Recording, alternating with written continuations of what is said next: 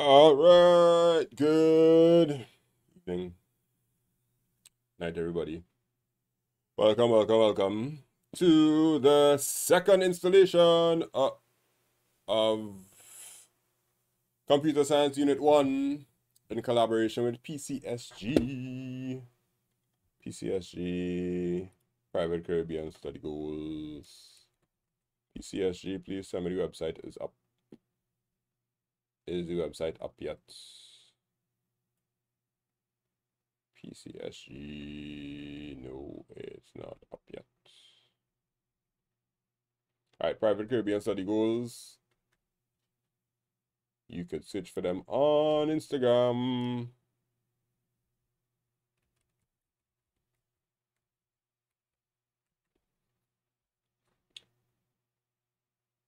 Whoa, there's a lot of PCSG. Okay, Private Caribbean Study Goals. Private Caribbean Study Goals. Instagram. Let's see.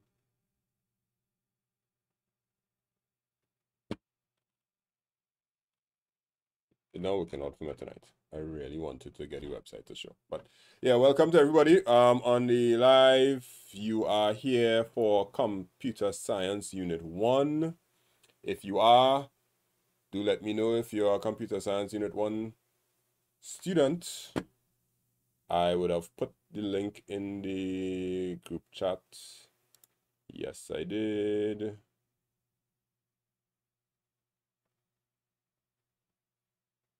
Yeah. Right, I would have put the link in the group chat from the last time.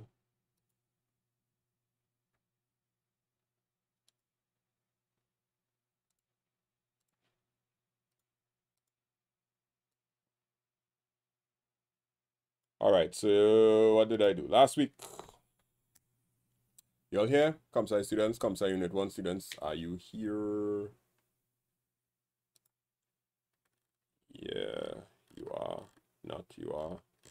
You are, you are not.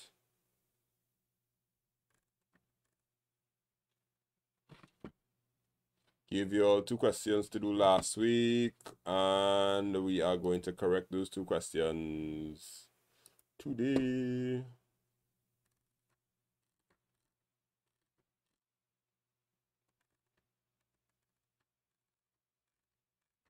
No, mods, Spanish and Javish, I know you're there.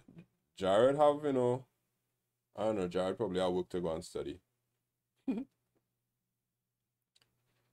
And now I have to say Javish. I can't say Javish, because it's not ish, it's ish. Javish. That's the name. Yes, I am correct. With a brand new A71 and a headset. All right, so y'all here. Who did the question from last week? Where I had to draw the shapes.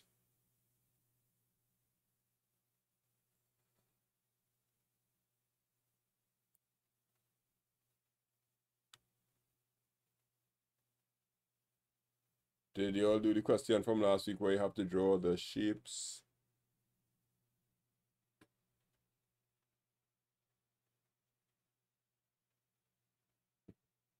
No, you did not. Yes, you did. Maybe, maybe not.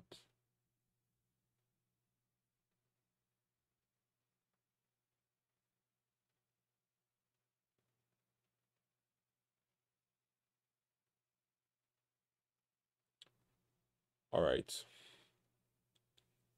I'll probably need to operate a little bit from some feedback. So if I don't get any feedback, yeah, people forget the homework. I'm positive. As if they did it at all.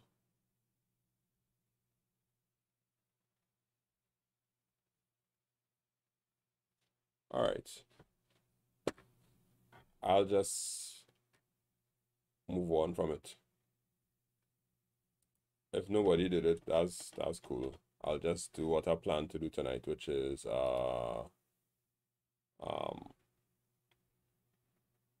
algorithm question to show nested loops, because that's what they asked for last week, which is nested loops. So let's try to do a nested loop.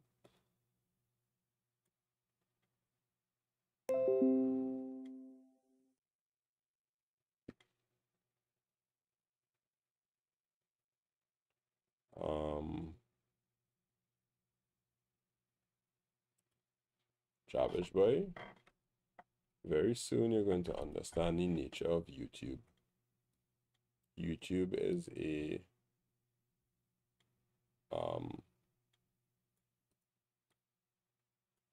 need to use resource. It's not a go-to resource.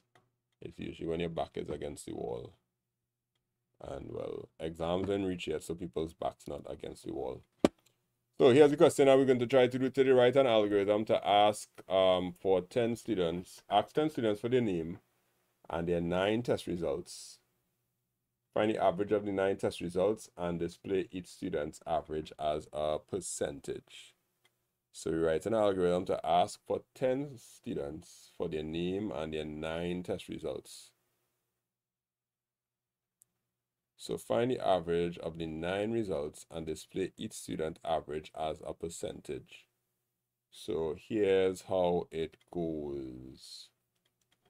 What we're doing here is we kind of imagining that the inputs that we're going to get for this would be a name, and then we're going to get 9 scores, which would be like 1, 2, 3, 4, 5, 6, 7, 8, 9. And what I have to try to do is I have to try to create some sort of looping structure that will be able to get this person's name and then separate to get their 9 scores. Take these 9 scores, convert it to a average. Hey, look, Jared reach. Convert it to average, print it, and then repeat this process here 10 times. So in order to do that, I'm going to have to use some sort of nested loop ability or nested loopingness, right? So here's how I would do the algorithm fit, right? So let's start. So remember the question. They're asking for 10 students, but each of the 10 students has 9 test results. So I have to find the average of those 9 results. So I'm going to start algorithm to find average marks, right? And then I'm going to put the variables, which would be name and mark and average. And I'll put a count of C because I need to use loops, right? And I'll probably use I for next counter. I'm going to start, and the start is going to be 4C is equal to 1 to 10 do, right? Because basically I have 10 students that I want to do this thing for. So I'll just create the for loop. I'll create a for loop in advance and then start to do this, right? So 4 is C is equal to 1 to 10 do. I want to ask the user to put in their 9 marks. So I'm going to print enter your name and 9 marks. So they're coming on to print the name and the 9 marks, and the next thing I have to do now is I have to read the name. But remember, I need to get the 9 marks. I need to get the 9 marks in a loop. So I have to say for I is equal to 1 to 10 do. I'll read the marks now. Read M. When I read the mark, I need to find the sum of them. So the sum now is going to be sum is equal to read M for mark. Yeah. Sum is equal to sum plus M. So I already sum on the M and end at 4. And before the for loop is finished, now I have to print. Now I have to calculate the average. Average AVG is equal to sum divided by, was 9 marks, is 4, 1 to 9. Sum divided by 9. And then after divided by 9, I will now print the name. Name is N.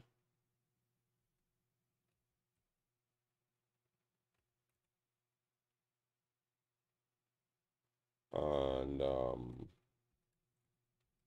name is N and average is AVG. Spanish, I said not to use AVG in Excel. This is programming. This is pseudocode. Pseudocode, you can name the variable wherever you want. Right, so this is a nested for. Watch what is happening in this nested for your understanding.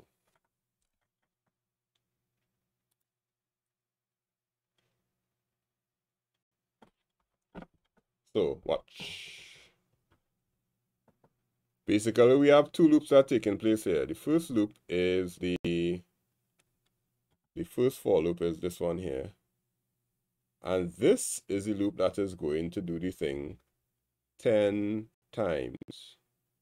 So what is going to happen 10 times? It's going to ask for a student name and 9 marks 10 times.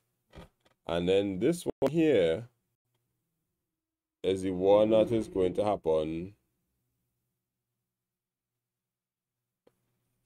9 times. What is going to happen 9 times is going to get, I have 419. Okay, so it's 4, 1 to 9, yeah. 9 times. What am I doing 9 times? I am asking to read the M for mark, and then sum is equal to sum plus M, and then you get the N4. And that process keeps going on and on and on and on and on, over and over and over, until the 10 times are finished, and each time the 10 times run, it's going to print out that, then it's going to print an average. So the minimum and average until the logic behind that nested for loop. Anybody have any questions? Well, any of the ComSci students, do you have any questions? Do you understand it, or do you need me to explain anything further? Now is your time to ask.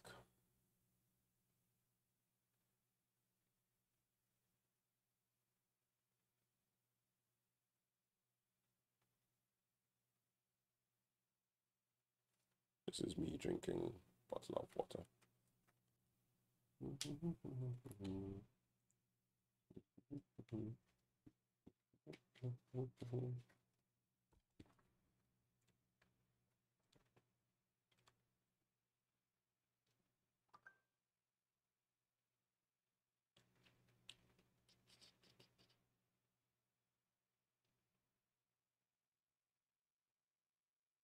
All right, nobody has any questions?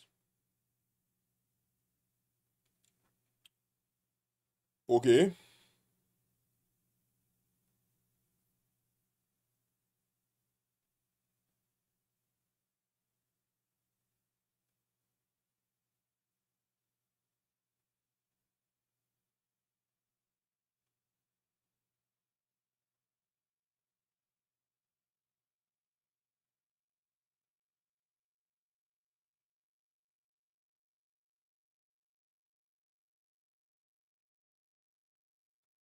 Antoine Campbell, is this C? No, this is an algorithm.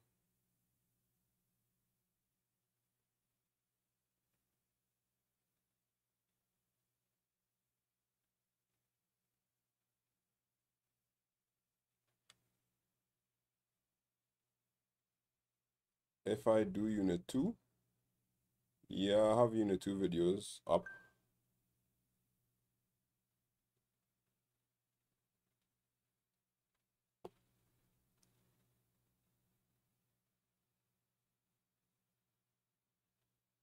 Unit 2 videos all over the channel. If you want to find Unit 2 video stuff, you could go to the website makeITsimpleTT.com, go to videos, and then click on ComSci Unit 2 videos. And when you click on the ComSci Unit 2 videos, you may get an ad because I have to eat. And then you'll see I have theory videos that explain different things in Unit 2. And I also have multiple choice videos that are there. And I'm also working on the Unit 2 IE outline that I'm working on right now for y'all. Yeah, so back to the question.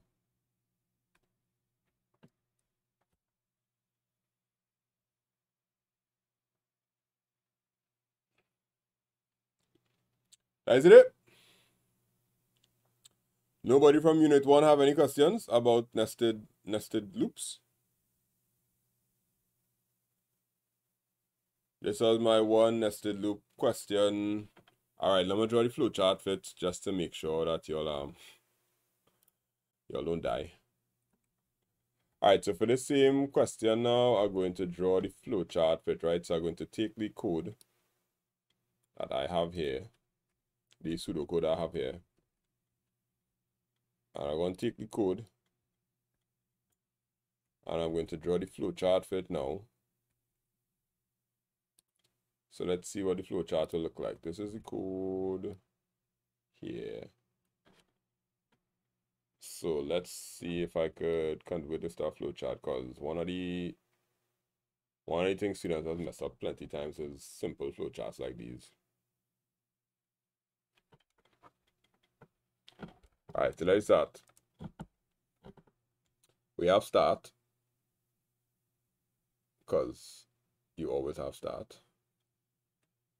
Then we have the variables that you need, and we don't need variables and stuff. We just need to go from like here. So you have a for loop that says for C is 1 to 10. But remember, in a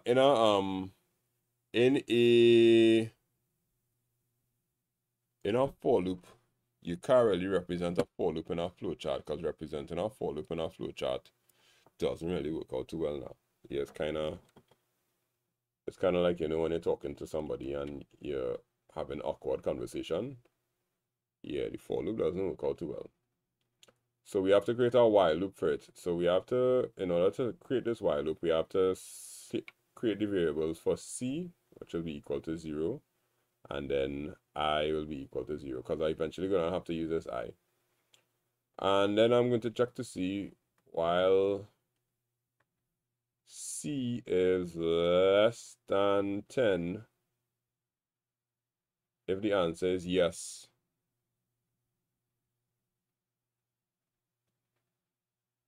Yeah, while C is less than 10, if the answer is yes, what do I do? That's not, I'm going to drag this across a little bit, so it'll be closer. Right, yeah. Right, the answer C is less than 10. If the answer is yes, then my goal now is to say, all right, because C is less than 10, I have to do this instruction here, which is print enter your name. So print enter your name goes into a parallelogram. So I'll put in a parallelogram because it's an output. Print enter your name and 9 marks, right? That's what I put in there. And then I'm going to read the N. It's still in a parallelogram, so I'll just put the read here. Right, so I print enter name and I'll read the N.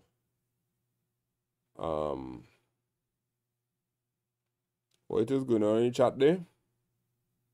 Play doing communication studies, SBA, Bismarck, watching class recordings. Or they watch my class recordings, all they want by yours.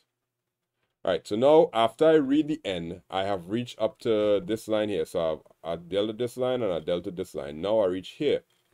In order to deal with that line, I have to now start the second for loop. And I'm going to represent the second for loop in green. so that you could understand what's happening. This second for loop is going to be for I is less than 9 because I set the I to 0 up here. So I less than 9.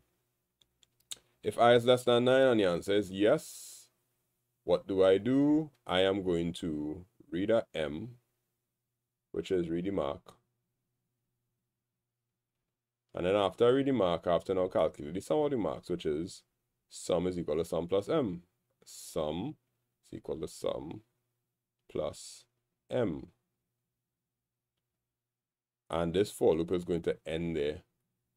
If the answer to the for loop is no, and all I want to do is just find my way back up to the top, which is like that.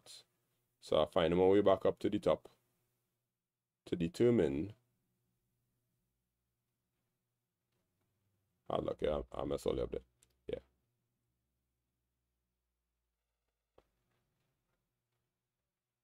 Yeah, I want to be able to, when this for loop finish, I want to go somewhere up there. But if the loop is still going on, I have to go up here. But before I reach back to I is equal to 9, I have to increment the n. I have to say n plus plus. Because remember, when you're representing a for loop, you can't, yeah, sorry, I make a mistake here. This is not supposed to be 19, it's supposed to be 9. My bad. So that's supposed to be 9.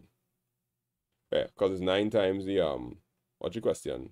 Question is, write an algorithm to ask for 10 students for their name and their 9 test results. So it'll be 9, the 9 test results that we get. So we check to see if I less than 9, I is less than 9, good. But because remember, we cannot represent a for loop in our flowchart, you have to represent it as a while loop. I have to make sure I do the n plus plus. I can't put n plus plus, no, that's C. Damn it, that's not how to put n is equal to n plus 1. N is equal to n plus 1. Right. So once that n is equal to n plus 1 goes there, then I could safely go to the start of this loop here and go through this process 9 times. Once I go through the process 9 times, then I have to go back now to get to the, why I use n, I use I for the loop. I is equal to I plus 1. Right, good, now it's making sense. Don't mind my I looking like a J. Wow. Yeah, right. So once I get to that I is equal to I plus 1, then I could go back to here to see how far I reach with the 10. If the answer is no, however, I want to make sure that once I reach that no, I have to set back that I to 0, right? So I'll say I is equal to 0.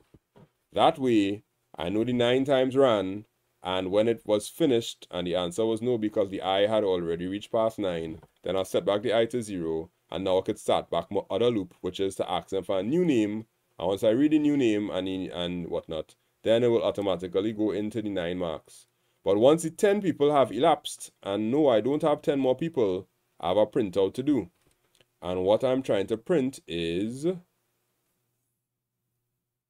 I have to do the calculation first for the average. So that's a rectangle, which is average is equal to sum divided by 9. And then I'm going to print name is n and average is average. And then I could stop. So that'll definitely be the end of the program. And that would be the answer for this. So let me just go over it before I stop. Write an algorithm to ask 10 students for their name and their 9 test results.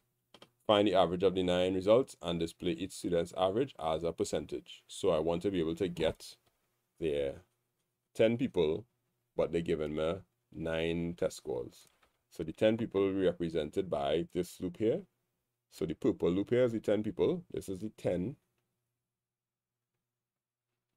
Right? And then the green loop here is represented by the 9 that I want to, 9 marks I want to get. So if you watch it carefully on this side here, all the purple, this is where the 10 will be checked.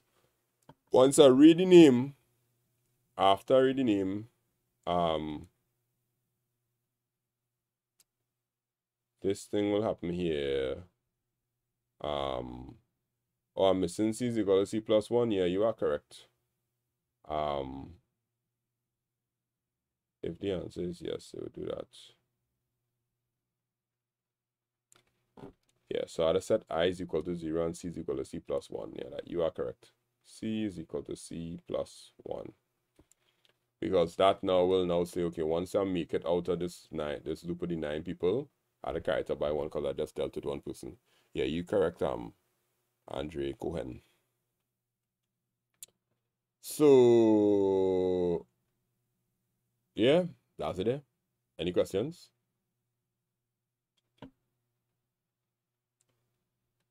Of how the nested loop part works?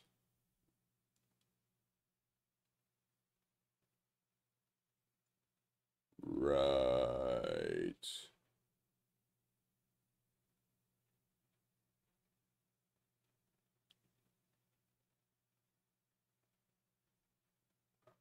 All right, so if that's it there, then that's the lesson for tonight. Because y'all asked me to do nested loops last week.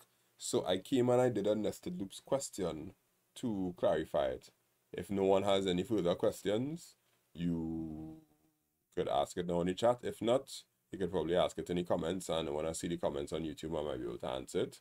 But this live was brought to you by PCSG, Private Caribbean Study Goals. This is their logo up here.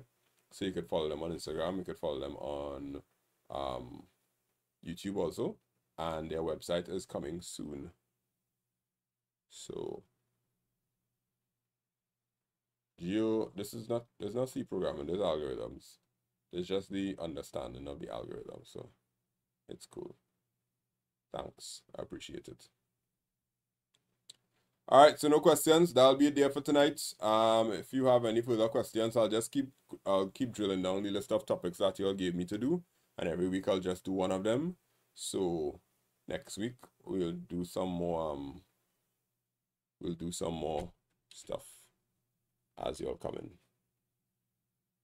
That's it for tonight, everybody. Thank you very much. You have a great night, great week, and everything. And stay safe, sanitize, social distance, all that good stuff.